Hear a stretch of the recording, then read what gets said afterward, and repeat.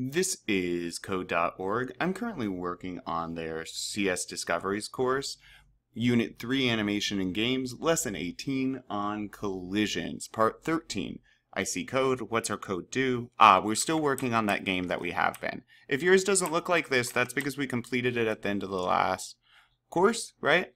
And so, I changed mine up a bit. I have a score, I have a live, so on and so forth. But yeah, let's keep going. Flyer game, interacting with the obstacle. The obstacle we added in the last course.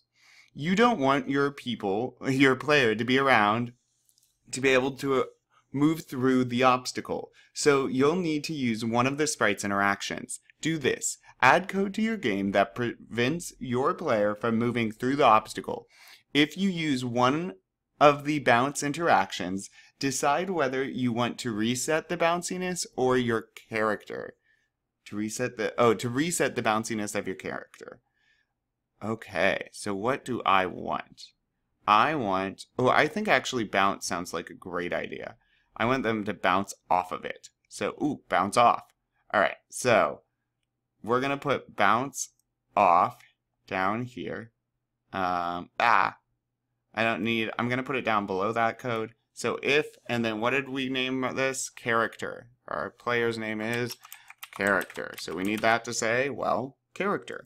So if character bounce off target, and I name my target obstacle. So if character bounces off obstacle, or hits obstacle, bounce off. Let's see what this does.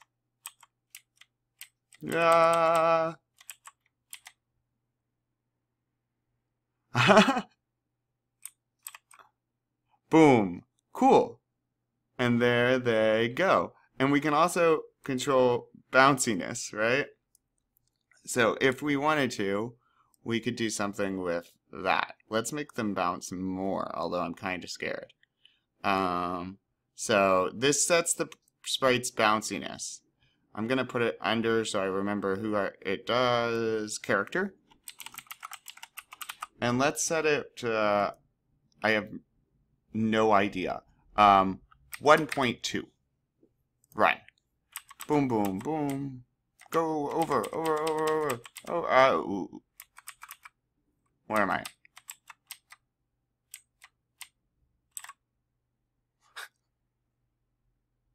I'm definitely bouncing higher. So I might want to toy with that a bit. That's kind of fun though. This is hard to control. I need to make my game easier. Regardless, I'm hitting reset here. What I did is I added a bounciness, and then way down here, I just put bounce off. But you could choose your own, because you're deciding how you want your game to work. And that's what's kind of cool about this.